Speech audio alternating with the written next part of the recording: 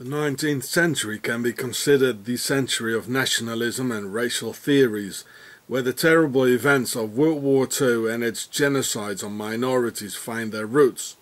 And already at a very early age, Adolf Hitler, Julius Streicher, and all the early Nazis, who were all born in the 19th century, like Hitler was born in 1889, got familiar with the racist works of a certain duke and true pharaoh and member of the worldwide Per A big house royal bloodline, who openly advocated in his books, magazines and newspapers for the total eradication, extermination and elimination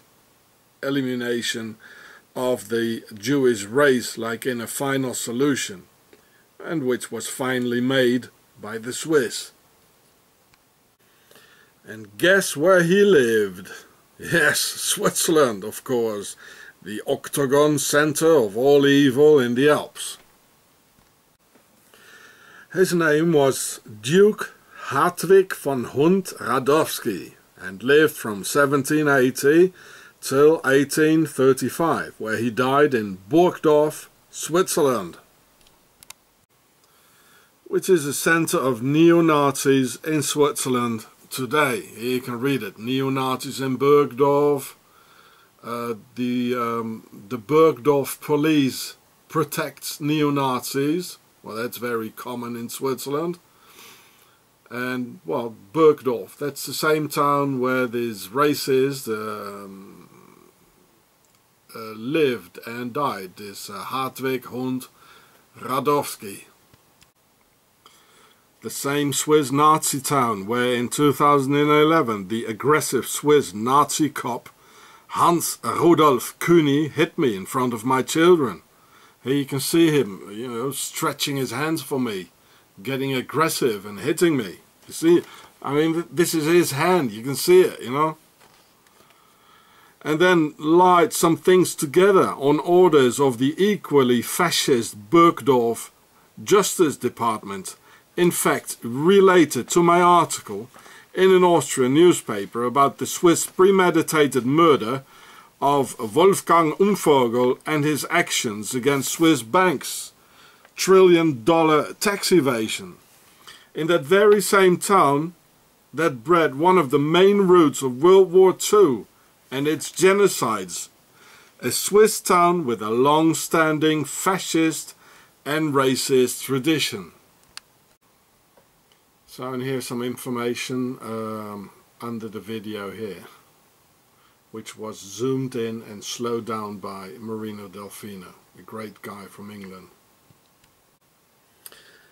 The racist pharaonic duke lived in 1908 in Appenzell and 1824 in Aargau, all in Switzerland, before finally settling down in that Nazi center of Burgdorf, where he published in 1822 the Judenschule, meaning the Jews' school, and several books like Der Judenspiegel or Jew Mirror. So here you can read it. He was born in 1759 and he died in Burgdorf, Switzerland in 1835, where the Nazi police, they hit foreigners and lie things together, as they did with me, where it's a high concentration of neo-Nazis, which is even in the newspapers here. So this is what's going on in Burgdorf. It's just around the corner from where we live, actually. A charming town, I tell you.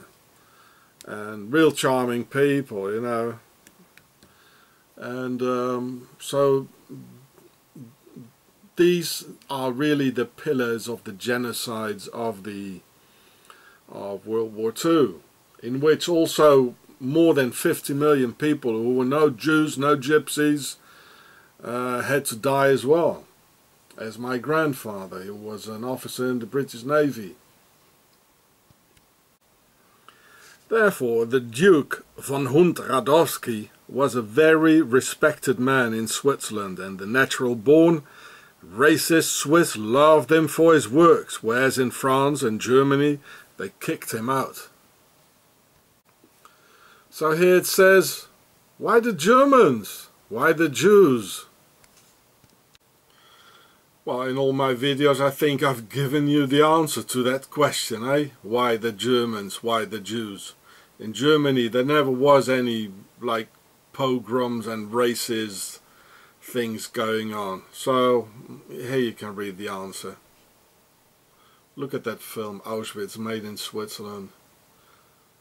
The Swiss are the mastermind behind it. They have a very long tradition in killing people for the Pope and for the aristocracy with their mercenaries.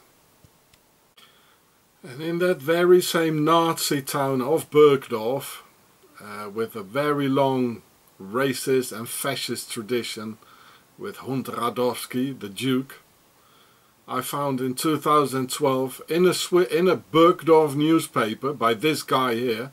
I mean, just look at him, you know, just well, you can just put him in the SS in Auschwitz, you know. Look at him. Put a cap on his head, you know. I found an appeal for violence against American citizens, which they call the U.S. monster, and why? Because of the IRS putting pressure on the Swiss Nazi banks.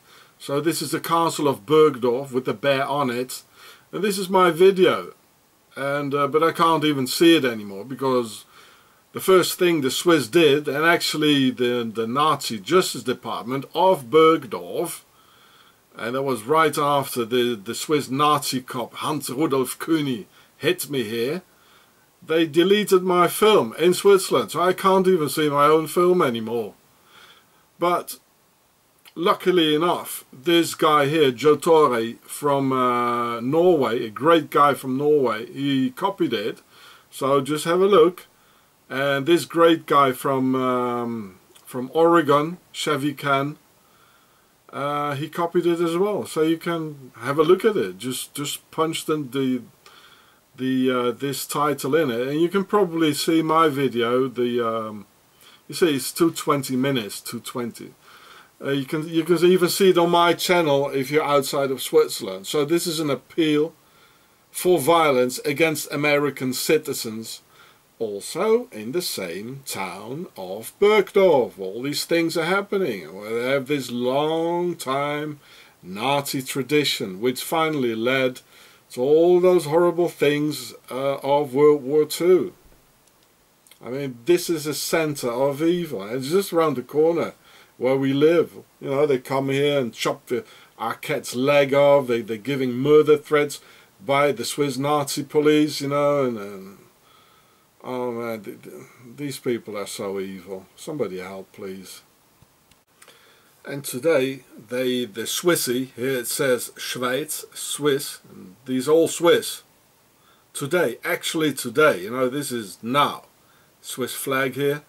They have the misanthropic division in the Ukraine. They're killing Russians, Ukrainians, everybody there, and they're financing it. This is actually happening today. This is what Swiss is doing. And why? Well, because there's Bessarabia. They have a large Swiss community with names like the Zurich Valley and things like that. You know, I showed in one of my other videos about the Swiss sleeper agents.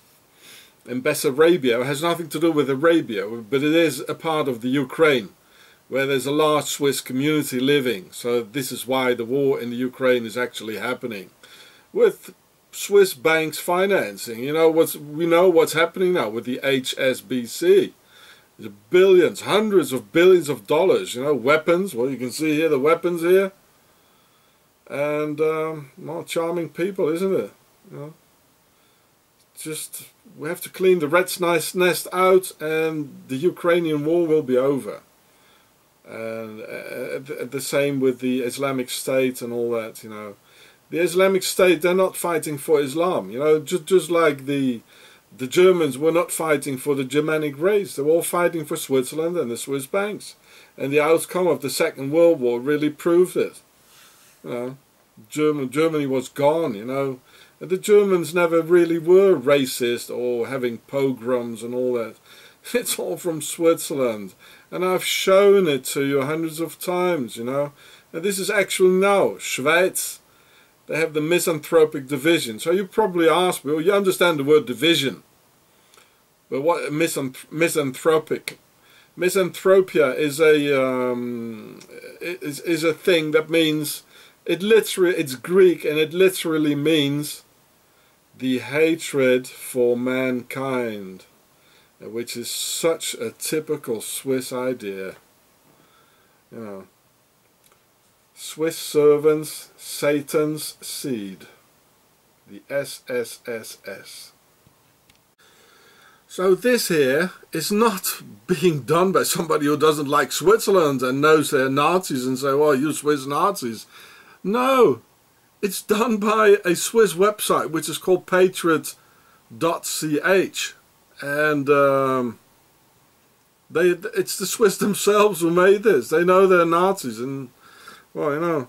So from the Duke Hartwig von HUNDT-RADOWSKY until today, 2015, and Swiss terrorizing and murdering immigrants and showing them in the streets with their racial discriminating posters. Nobody has ever done anything against the Swiss driving force behind 2 world wars, mass murders and genocides. How come? Well, Octagon in the Alps is Pharaoh's base of the aristocracy, founded by their Templars, protected by their worldwide web of Freemasonry and all key positions, and where all the money is. Now, why else do you think the French head of Nazi Vichy Marshal Pétain was hiding in the Octagon, motherland in the Alps, in 1945, and Benito Mussolini tried to make it to Switzerland in 1945, but where Italian civilians caught him right at the Swiss-Italian border and hanged him right away. Now his granddaughter Alessandra Mussolini again is the leader of the Italian neo-fascists with a seat in the European Parliament. A Swiss fascist wave against humanity that started with the Duke Hartwig von HUNDT-RADOWSKY in Switzerland, Burgdorf, which seems to be a never-ending Swiss Templar story against mankind and against our freedom and peace. Oh yes, Swiss, you always have their dirty little fingers in it, somewhere, somehow. So here you can see their website. It's called Patriot. Here it says Patriot CH for Confederatia Helvetica. And they have the money, you know. They're financing it all. Yeah, again, it's 3. Isis, Horus and Seth. And the Swiss, here you can see it. It's their own thing they're making, you know. You know, teaming up, financing Islamic State, probably. Arabic letters there.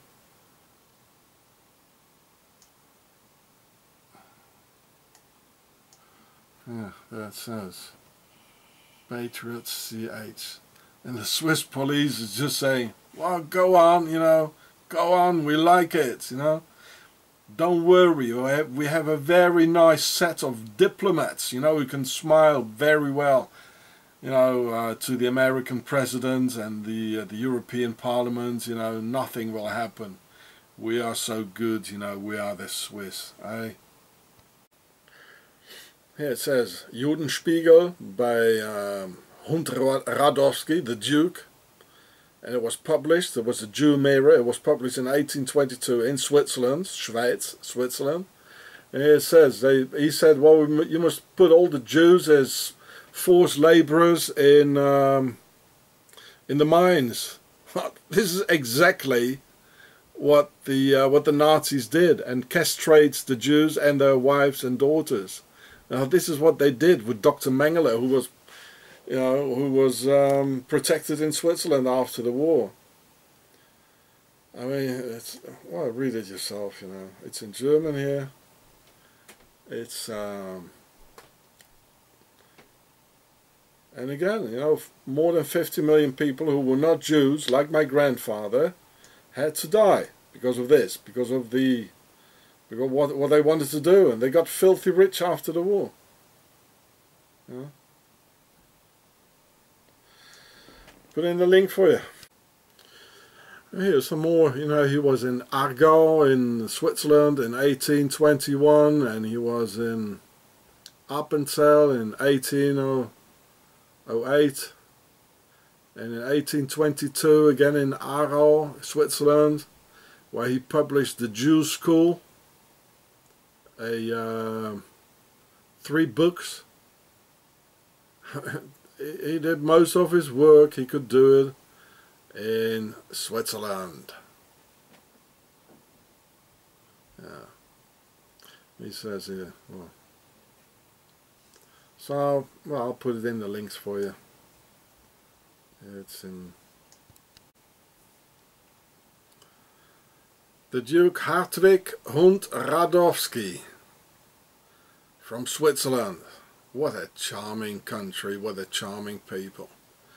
Anyone wants to swap places with me?